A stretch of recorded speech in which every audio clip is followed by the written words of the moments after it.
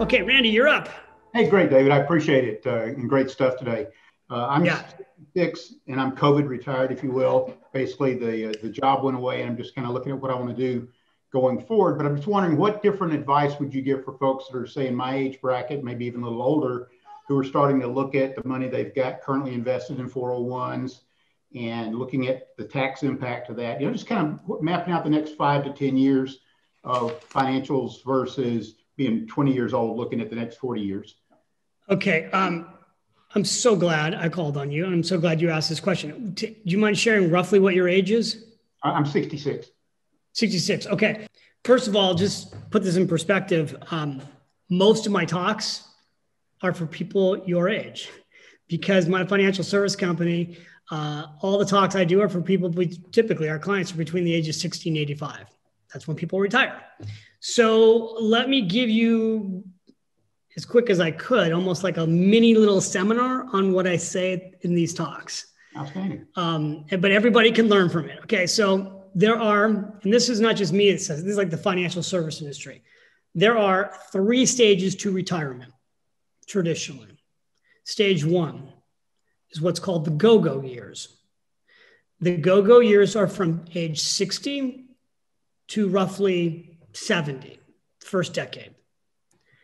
Then there are the slower go. Then there's the second stage, the slower go years. Those are typically 70 to 80. And then there's the third stage, which I refer to often as won't go. Now, typically that's the man who won't go, because honestly, it's usually the man who, if he lives to be over in his 80s, doesn't have the help to go on the same trips that his wife wants to go to, if they're still married. So what I share with our clients is this. The number one reason you do a financial plan is to do not treat these 30 years of retirement, because that's about an average retirement is somewhere between 20 to 30 years. What the financial service industry has done is scare people so much about running out of money that retirees who did a good job of saving money don't spend any. And what I believe is that in retirement, you want a financial plan done, ideally a financial advisor you can trust, because you want to see in black and white permission to start spending money. Most of our clients, and this is not a solicitation on any part, I'm not asking for any of you to hire us.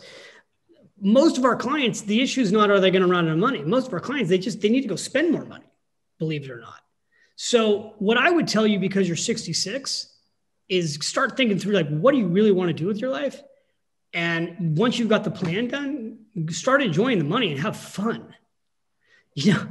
Go have fun with it. You're going to be able to do things at 66 that you can't do at 76. It's just a fact. And the other thing I'd say to anybody here, because I talk about this, is that the next 10 years of your life at any age, statistically, the next 10 years of your life are the healthiest years of your life at any age. So you need to treat these next 10 years like they're your years. Here's the beauty of where you are right now. You have, hopefully, Randy, it sounds like you got money, you have health, you have friends, you have family. Like in your 60s, you have all these things around that you can enjoy.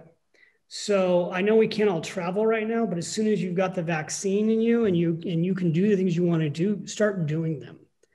Don't put things off. And then, to not be overly specific, but there comes a point in time where it makes a lot of sense to roll money from a 401k plan into an IRA account.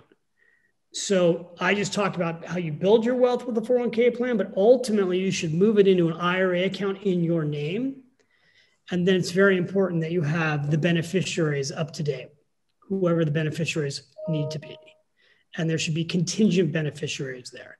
Often people have their spouse as a beneficiary, but they haven't put contingent beneficiaries in case their spouse passes away.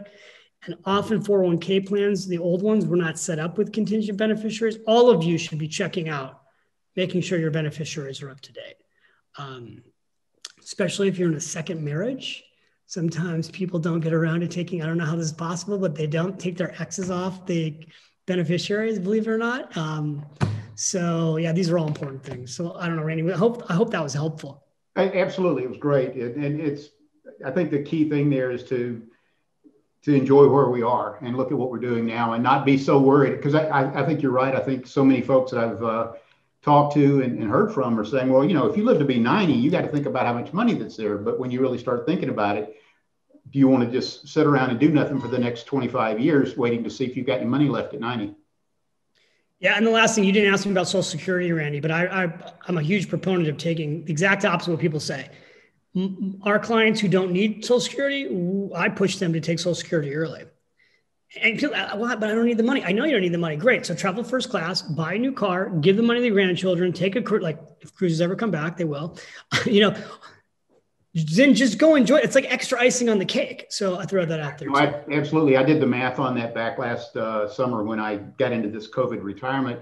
And I looked at if I delayed for another 6 years drawing my Social Security, it would take me 12 more years after that to get back to zero. And I just said, that makes no sense. So we started drawing right away. Makes no sense. Yeah. The government wants you to wait, which is a great sign that you should take it early also. Absolutely. All right. Thanks, Randy. Great to have you here. I appreciate the question.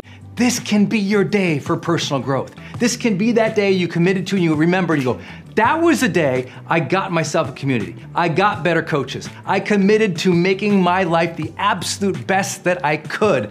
This is that day. Make today your growth day. Click the button on this page and sign up right now.